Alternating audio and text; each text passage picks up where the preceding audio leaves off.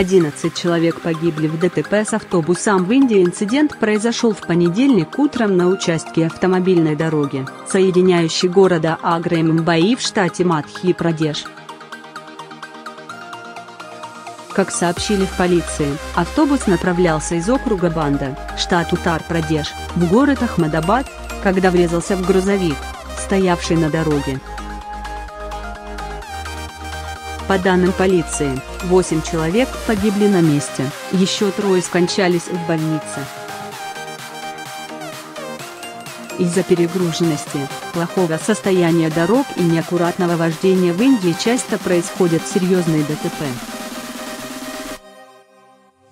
По официальной статистике, каждый день в стране в результате аварий на дорогах гибнут 400 человек.